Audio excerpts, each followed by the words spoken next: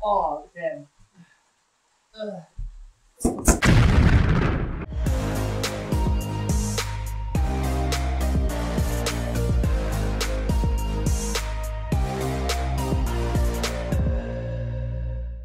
Hello and welcome back to Exclu Gane Blog and Photography. I'm Steven, and for today, I have a very highly anticipated figure review. But before we move on to this figure, a quick mention about the giveaway, the contest I organized last month. Yes, the contest is over and I know the results have not been announced yet, but I have not forgotten about it yet, so don't worry about that. The results will be out shortly soon after I'm done reviewing this figure today. So to keep in check with this YouTube channel or perhaps my Facebook page and my Twitter, I will announce it everywhere, my Instagram too. Now back to this review today. I received this figure almost 2 weeks ago, but it took me some time to prepare for this review because there were quite a number of things to discuss about. Today's review is a bit more detailed than my usual, and I was gathering information from other people, my other friends who also acquired and bought a copy of this figure. This is a 1/7 scale figure of Klee from Genshin Impact, a highly viral and popular mobile game, PC game at the moment, made by Apex Toys and Mihoyo themselves. If you're wondering why I'm having this figure this early in September 2021, when Amiami.com mentioned in their product page that she will be out in late November or early December, that is because Chinese figure companies, well, especially Apex, they have a tendency to release their figures earlier than the announced release date, but only exclusive to the China market. The same thing applied to Paimon. In fact, that was way back last year, I think. Yes, the same thing. They released her earlier before the international market. And they are repeating the same thing with Klee.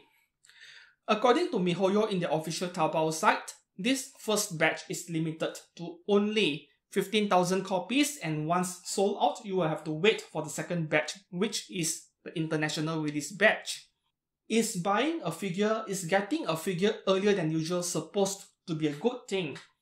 While most people may assume that to be the case, that is not really true with Klee right here. In my opinion, they should have stuck to the international release date instead of pushing out an early batch in September.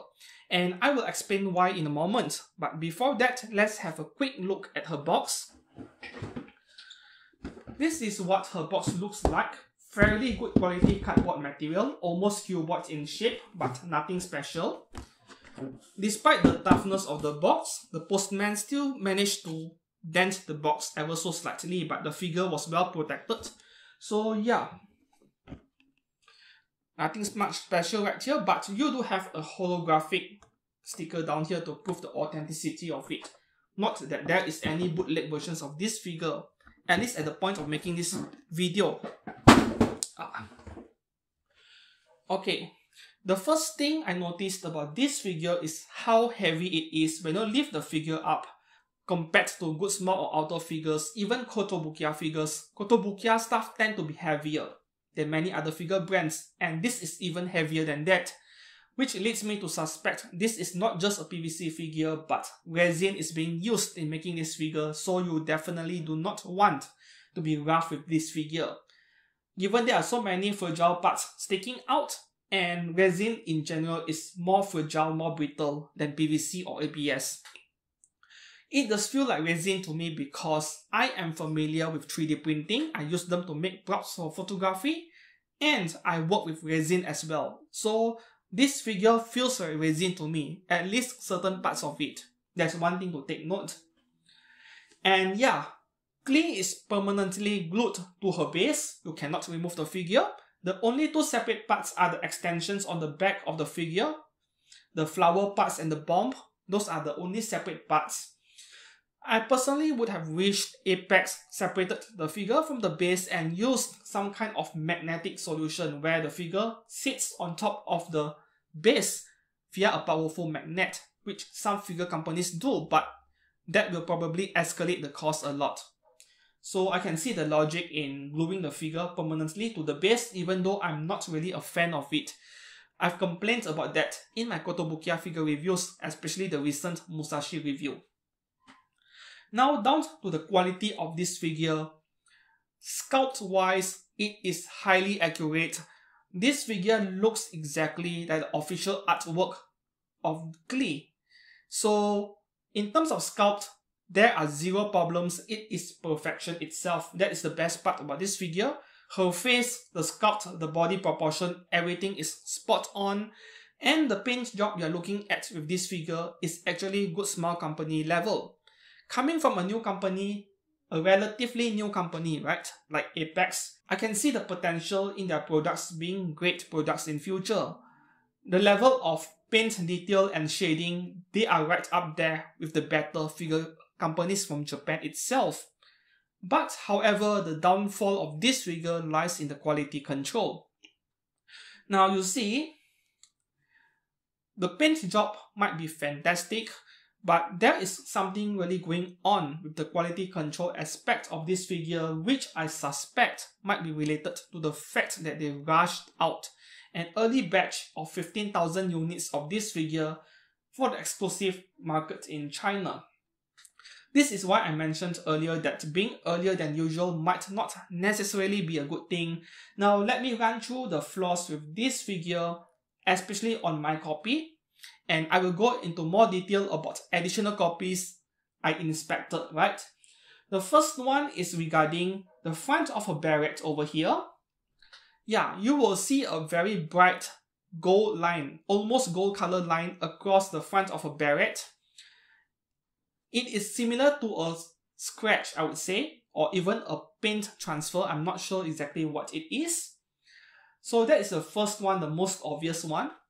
And then the second flaw you will see is on the surface of the bomb she's sitting on over here, near the mouth of this bomb over here.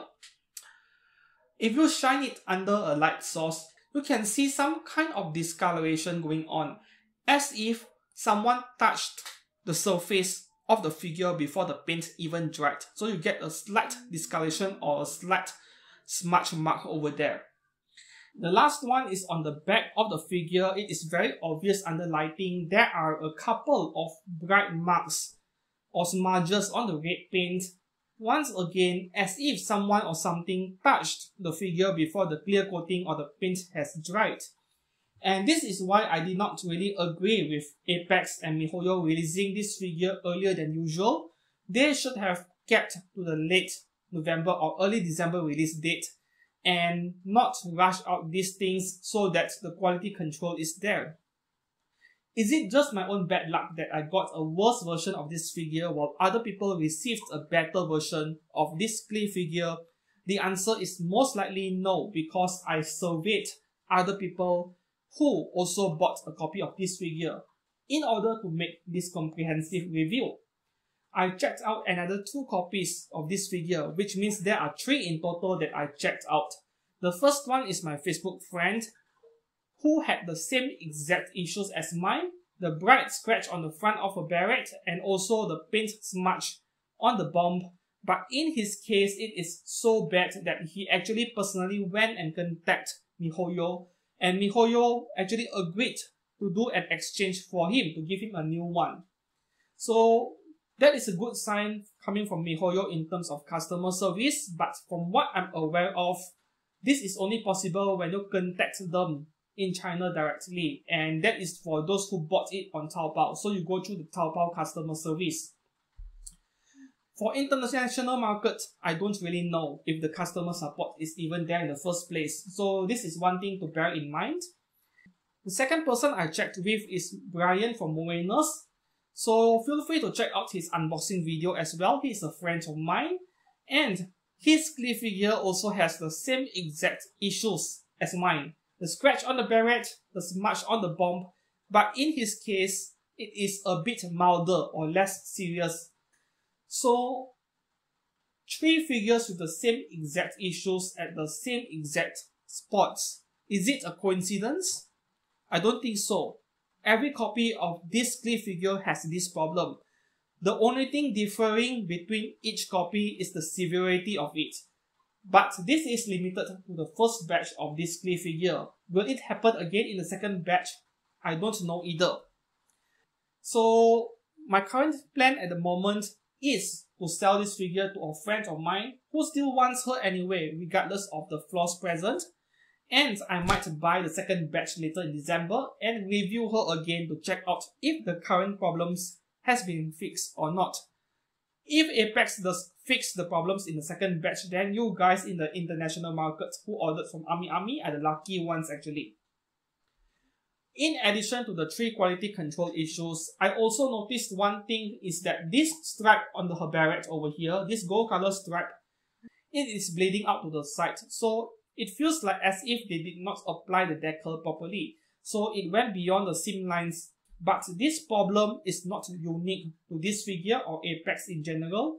A lot of Fat company figures have this problem with seam lines, where any narrow or detailed parts the paint will bleed out to the sides. So this is another aspect where Apex can improve on. One last minor complaint is regarding how tight fitting those extra parts at the back of the figure fit into the holes. I did not dare to push in fully into the figure because I'm afraid I might break the pegs. And if I were you, I would just leave it out from the figure, keep it in the box and display the figure the way it is. But if you plan on completing the figure the way it should be very patient about it and do not use excessive force or you might break the pegs of those parts. And that is about it with the review of this figure. Initially, I wanted to do 2 separate videos when reviewing this figure, but since I'm going to review the second batch Klee figure later in December, there really is no point making 3 videos of the same figure. I think it is too much, which is why this one single review concludes everything with this Klee figure, at least for the first batch. I hope you guys enjoyed this review. And as for whether you will get this figure, whether you should get this figure, well, this is the only Klee figure in the market at the moment. You don't have a choice. So it is entirely up to you whether you can accept the flaws present on this figure. But there is also a 50-50 chance in the international market version, the second batch, that these problems might be fixed. So we shall wait and see. Would you take a wait and see approach, or would you just pre-order her anyway because you want one? Do let me know down in the comments below. Thank you very much for watching this review and I shall see you guys again soon. Goodbye.